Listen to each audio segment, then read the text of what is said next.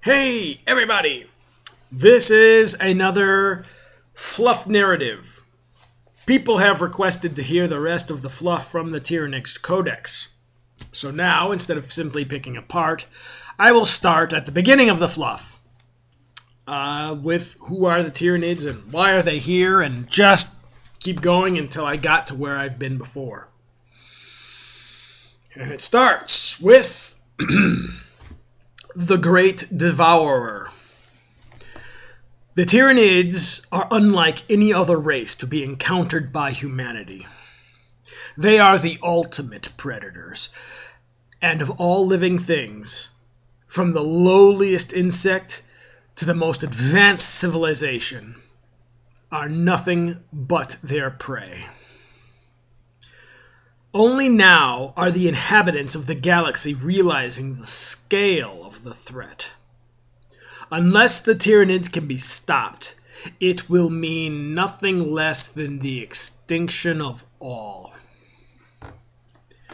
The Tyranids are likened to a galactic swarm consuming everything in its path, feeding on entire worlds and leaving only dead husks in their wake. Their threat is such that an unprotected planet can be infested and stripped clean of all its organic material in a matter of weeks, without even slowing down the greater advance of the Hive Fleet, the intergalactic predator. The Tyranids are not native to our galaxy. They have journeyed here by transversing the unspeakable cold of intergalactic space, where time and space conspire to hold galaxies apart with inconceivable distances. Yet the Tyranid have crossed this space nonetheless, moving through the empty darkness for countless millennia to reach the rim of our galaxy. Who can say for sure what compelled an entire race to make such an epic venture? Perhaps the Tyranids have already consumed everything of worth in their home galaxy and must find new feeding grounds or starve. It is possible that the Tyranids have been preying on galaxies since time immemorial, and ours is but the latest to feel their predations. Some have even speculated that the Tyranids are in flight from an even greater threat, be it a galactic disaster or another more fearsome race, and have risked the nothingness between galaxies rather than face extinction. Whatever the truth, for the Tyranids to have endured such a voyage must have required utter single-mindedness and unimaginable energy. During their journey, the Tyranids slumbered in a state of frozen hibernation. But now they have arrived, they have awoken, and they are hungry. The Hive Fleets. The Tyranids are a spaceborne race that have inveigled their way into the realms of man, as well as those of other Xenos, like a disease spreading through a healthy body. The Tyranids have traveled in great fleets of gigantic living creatures that serve as spacecraft, each one a home to countless lesser Tyranid organisms grown in the bubbling organ sacs of the vessel's reproductive chambers. All of these creatures are born to serve the single entity that is the ship. And the ship itself exists only as part of the entity that is the Hive Fleet. When a Hive Fleet encounters a prey world, it does not invade for territorial gain or out of a sense of pride or vengeance. Indeed, it is doubtful the Tyranids even comprehend such concepts. Rather, They invade to harvest valuable biomass and feed their insatiable hunger.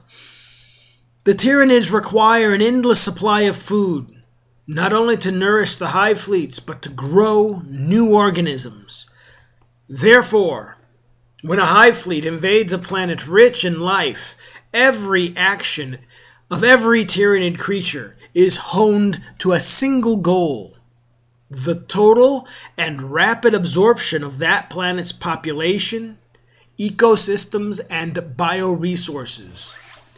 To this end, the hive fleet creates an army with the express purpose of overcoming the prey world's defenders before the planet is stripped of every scrap of biomatter and devoured. Creatures of the swarm. Tyranid warrior organisms are creatures of visceral horror, implacable monsters with razor-sharp claws, which can tear a man apart in the blink of an eye, and grotesque biocannons that fire hungry, parasitic projectiles into their prey's flesh. Every weapon and projectile used by the hive fleets is a living organism, grown from the reconstituted biomatter of previous invasions. The Tyranids have no form of mechanical technology and instead harness an advanced form of biotechnology to create organic equivalents of the tools and weaponry and ammunition used by other races. These creatures live in a highly symbiotic fashion, fusing into each other's flesh, so that it is often impossible to say where one Tyranid creature ends and another begins. In this way, Tyranid warrior beasts wield living weapons that are literally extensions of their own bodies, each one a killing machine, perfectly adapted to slaughter its victims. The bioconstruct nature of the Tyranids makes them a terrible foe to face, for their armies contain a creature specialized for every conceivable facet of warfare, which can be altered and regrown to suit a battle's needs in a short span of time. Thus, can a hive fleet adapt to generate a force capable of overwhelming any opposition, unleashing a vast throng of ferocious alien monsters that can fly, run, burrow, and stalk through the defenses of any foe. The hive mind. The Magos Biologus of the Imperium categorizes each Tyranid hive fleet as a separate force, an individual entity that competes with other hive fleets for resources. Indeed, each is a self-sufficient, appearing to exhibit different strategies in developing unique creatures to overcome its prey. However, the truth is more complex, for each hive fleet is but a splinter of one greater assemblage. The Tyranids' numbers are vast beyond counting, swarms so large that they block out the very stars. Yet each and every creature is but a single cell in the living body of a single superorganism. Every thought and action, every spark of life in the Tyranid race is bound and interlinked into a single unfathomable consciousness, a great entity that stretches across hundreds of light years of space. This gestalt sentience is known as the hive mind.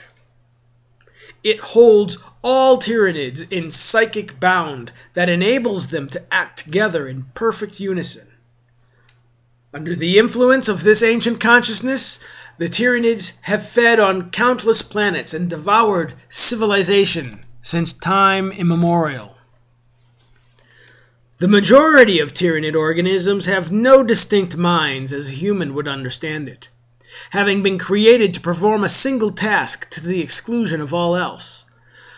Unless the implacable will of the hive mind instructs them to do otherwise, these organisms will simply fulfill the functions for which they were created, acting on nothing more than instinct. Larger, more complicated Tyranid beasts have been grown to make limited decisions appropriate to current stimuli and situations. But even these actions are subordinate to the goals of the hive mind. The hive mind's influence is strongest in the vicinity of creatures such as Tyranid warriors and feared hive tyrants. These beings are able to communicate with their kin, not through language, but through a synaptic form of telepathy, through which they relay and channel the will of the hive mind. Under the command of such creatures, the Tyranids operate in perfect unison, slaved to the psychic imperatives of a single communal intelligence. However, should the synapse creatures be slain, the link between individual creatures and the hive mind will be severed. Many of the lesser organisms will revert to their basic animalistic behaviors. For this reason, the Tyranid swarms do not only have a single commander, but many, to ensure the hive mind's synaptic control is maintained across the entire Tyranid race. The Shadow in the Warp. The coming of a Tyranid hive fleet is preceded by a smothering psychic signal that envelops entire star systems and disrupts all forms of warp travel and communication. Swallowed up by a psychic static, whole worlds suddenly go deathly silent, giving no clues as to what is unfolding on the surface below, or of what terrors are about to befall. This is the Shadow in the Warp, and it heralds imminent invasion and horror. It is unknown if the Shadow in the Warp is created deliberately by the hive fleets, or if it is simply a byproduct of the hive mind's innate synaptic control. In any case, the Shadow in the Warp creates fear and panic wherever it falls, instilling a pervasive dread into the minds of a prey world's defenders, plunging entire planets into misery and despair. For highly psychic races, such as the Eldar, or for the luckless psychers caught within the innervating effect, the malaise is magnified tenfold. Should a psyker attempt to use his otherworldly abilities, the cerebral cacophony worsens even further. The psychic sound of a billion alien thoughts scratch at his mind, and unless he is particularly strong-willed, he will be pitched into an insanity where he will repeatedly utter phrases in a tongue too alien to properly pronounce. For races such as the Imperium of Man, whose means of interstellar communication and travel rely highly upon specialized psychers such as astropaths and navigators, the Shadow in the Warp is one of the deadliest facets of the Tyranid menace. Bereft of their means to call for reinforcements or safely navigate surrounding space, the worlds of the Imperium are easily isolated from the wider galaxy. This means that, by the time the Shadow in the Warp falls, it is already too late. These beleaguered planets are effectively on their own. They must fend for themselves and face the Tyranid swarm with the weapons they have to hand, or die in the attempt. Destroyer of worlds. The Tyranids do not communicate with other races. And why should they do so? Tyranids are as far above other life forms as mankind is above the domesticated livestock it consumes. The Tyranids cannot be reasoned with, appeased, or surrendered to. There can be no hope of mercy from such a foe. To face the Tyranids is simply a matter of survival. Kill or be consumed. So far, the Tyranids have been devouring worlds in the eastern fringe, feasting on the very borders of the Imperium. But with every passing year, the Hive Fleets push deeper into regions of populated space, whilst still more approach from the intergalactic void and emerge from their eons-long slumbers. The thought processes of the hive mind are gathering pace as more Tyranids wake and recall the age-old purpose of their kind. Feed, grow, survive.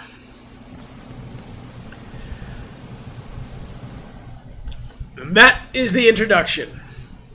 Next, I'm going to move on to First Contact, which tells the story of how humanity first got eaten by the Nids. And that I will put into part 2. I hope you enjoyed it, and see you next time.